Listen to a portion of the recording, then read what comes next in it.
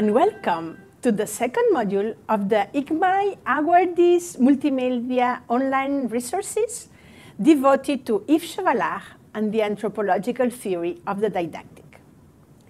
This module deals with the notion of didactic transposition. We will show you how it can be used as a tool for the didactic analysis. As explained in the introduction, the first 4 modules of the unit are related to a lecture given by Yves Chevallard in Osaka in 2016. The notion of didactic transposition is presented there in pages 2 to 7.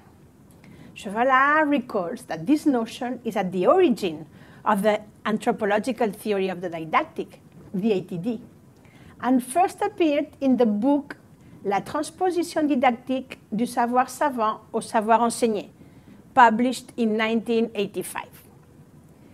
We will see in this module what didactic transposition is and how it can be used as a methodological tool to analyze some aspects of the reality and aspects that are not often considered in educational research.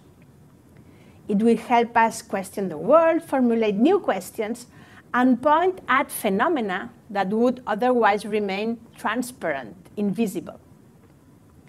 What I like to show in this module is that didactic transposition is not only the description of a process, but a methodology of research. Let us start with a teaching problem. That is, a problem that affects teacher practice, that is part of the teacher's concerns. For instance, how to teach proportionality to 7th graders. Let us focus on what is called proportionality. We assume this as a mathematical piece of knowledge that appears in the curriculum and the different possible expressions, just proportionality, or ratios or proportions, or proportional relationships, etc. This is what we call a piece of knowledge to be taught. For the moment, it's just a project, something to be done. When this piece of knowledge is actually taught, we will talk about taught knowledge. Knowledge to be taught and taught knowledge. Why using this distinction? Because there is no one-to-one correspondence between them. From the same curriculum proposal or description, the same knowledge to be taught, we can obtain different activities implemented in the classroom, different pieces of knowledge, of taught knowledge. And this difference is difficult to express if we use only the word knowledge, which is uncountable in English. It would be better to say different taught knowledges with an S, but the grammar doesn't let us do it. The teachers of the teaching problem consist in asking the way to pass from the knowledge to be taught to the taught knowledge. And then, what is also important, to obtain good learned knowledge. A new entity does not coincide necessarily, as all teachers know, with the taught knowledge. The conversion or transformation of the knowledge to be taught into taught knowledge and then into learned knowledge is what is called the internal didactic transposition. It takes place mainly in the educational system, in the schools and in the classrooms, and in the group of students within the classroom. The knowledge to be taught, however, comes from a place surrounding the educational system, a kind of membrane, what we call the noosphere, the sphere of those who think. Nous means think in Greek, about the educational system. When we consider a teaching problem, like how to teach proportionality, we assume that we know what proportionality is. We also assume that even if there are many different ways to teach and learn proportionality, all of them deal with the same piece of knowledge, even if the methodology and the results might vary a lot. The piece of knowledge is here taken as a given. If you allow me to use a mathematical metaphor, we can say that proportionality is considered more like a parameter than an unknown. Only teaching and learning are the unknowns to determine. When doing research in the anthropological theory of the didactic, we adopt a different perspective. We start by questioning the piece of knowledge that is involved in the teaching and learning process. If we start from the knowledge to be taught, we will ask, what is this thing you call proportionality? What is it made of? Where does it come from? What is it for? Why and how has it been selected to be part of the knowledge to be taught? In this way of questioning, we will consider a new entity, which does not usually appear in the formulation of the teaching problem. This new entity is the scholarly knowledge. This is the knowledge produced by scholars, those who know best about the knowledge to be taught, or are supposed to know best, are considered to know best. In the case of mathematics, scholars can be, for instance, mathematicians, those who produce mathematical knowledge, but they can be also those who use mathematical knowledge. As you can read in the lecture's notes, scholars are those who provide the epistemological legitimacy of the knowledge that is taught at school. There is a strong assumption here. What is taught at school is something that generally comes from the outside, except in the case where the school and the scholarly institution are the same. That is when you learn from the scholars themselves. But in general, what is taught at school exists outside school. It is not an invention of school.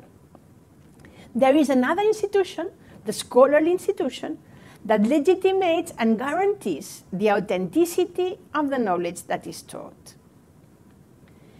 The enlargement of the unit of analysis is clear. We have added the external didactic transposition process, which considers the relationships between the knowledge to be taught and the scholarly knowledge. If the internal didactic transposition is associated to the teaching problem, this external didactic transposition step can be related to the curriculum problem. What should be taught and how? Well, let us go back to proportionality. According to the didactic transposition theory, we are now asking questions about the nature, origin, selection, delimitation, role, etc. of this piece of knowledge. And to answer them, we have to consider all the institutions that takes place in the didactic transposition process, in the different steps of the didactic transposition process. In the case of proportionality, what are we looking at? So in the case of the scholarly knowledge, we will look at mathematicians, also other scientists, and we can look at different historical periods. In the case of the noosphere, we will look at the society, how is proportionality considered there.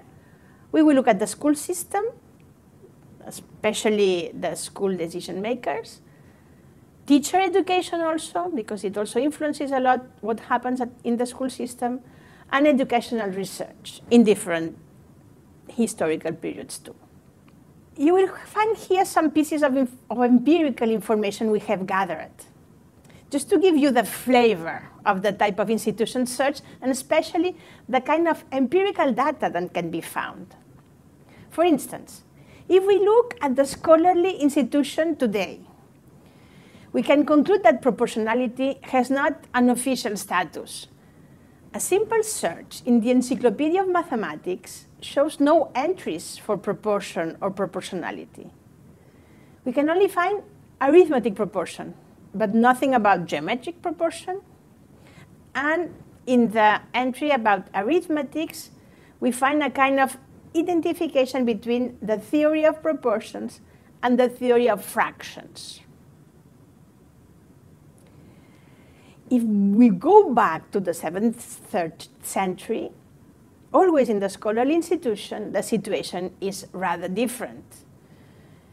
This is just an example of Newton's work, and you will see that he used to use proportional or ratios and proportions as we use today the functional language. With the work of Euler, a theory of ratios and proportion was emerging, and we will find it reproduced in several versions during the next centuries. Here you have, for instance, a book of Hodgson from 1840 called Arithmetic and Algebra, with a typical presentation of the elements of the theory of ratios and proportions, including a lot of techniques about how to calculate with proportions that we can find in many, many other books. I will now quickly present some more evidence of other institutions like the Noosphere, the Society, but I suggest you to keep in mind the following questions. About the scholarly institutions, how has the status of proportionality varied in scholarly knowledge from the 17th to the 21st century? What differences appear between mathematicians and other scientists today? In the Noosphere, what were the main elements of the theory of ratios and proportions? How did they appear in the arithmetic and algebra old textbooks? What was the role played by quantities in this ancient mathematical organization?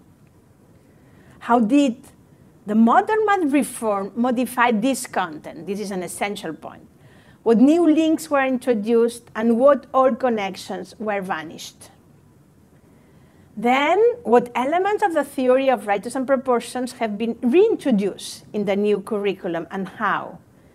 How do the old and new mathematical content coexist? What redundancies, incoherencies, disconnection, etc. might appear?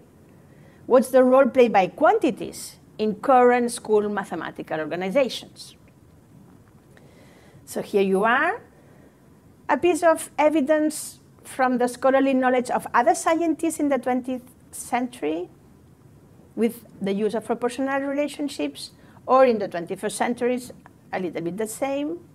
Here you are, a piece of evidence of the new math reforms and the new status provided to proportionality, which is almost evanescent.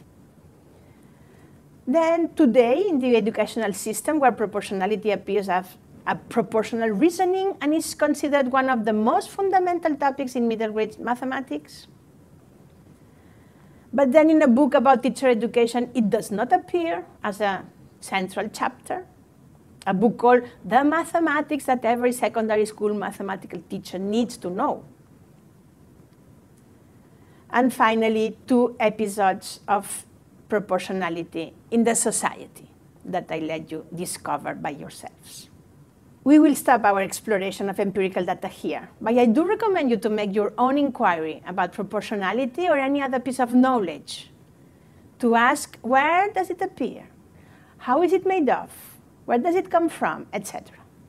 If you try to do the analysis of didactic transposition processes, you will certainly raise questions about the analytical tools that have been introduced till now. For instance, how is scholarly knowledge determined? Is it always close to university or to research? Can there be different scholarly institutions or knowledges? Can there be educational processes without any scholarly knowledge? What happens when the taught knowledge is perceived as too different from the scholarly knowledge? Or on the contrary, when it is perceived as too close? And finally, how much of the history of the discipline and the educational system needs to be studied in the analysis of didactic transposition processes? How much historian should a didactician be? What methodological issues might appear at this respect? You will have some pieces of answers in Yves Chevallard's lecture, and also in the entry Didactic Transposition of the Encyclopedia of Mathematics Education, and in the references that are presented there. Thank you very much for your attention, and see you in the next module about praxeologies.